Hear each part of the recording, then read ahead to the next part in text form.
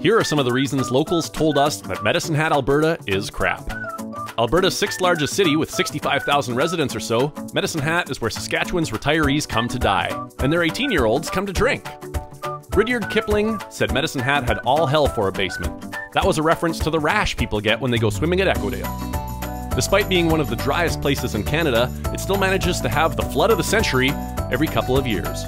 If you want to enjoy the sunny hot summers, every single restaurant patio gives you a stunning view of Dunmore Road. On the plus side, in 2015, Medicine Hat ended homelessness. All the homeless people you see there now are just on vacation from Lethbridge. In making this video, we learned that Medicine Hat is so crap that when you search for stock footage of it, you only find doctors and sick kids wearing Santa hats. In the end, Medicine Hat's name suits it well. It's so bleak, even your hat's gonna need to self-medicate. Is your Canadian town crap? Let us know why it is in the comments, and we'll try to make a video about it.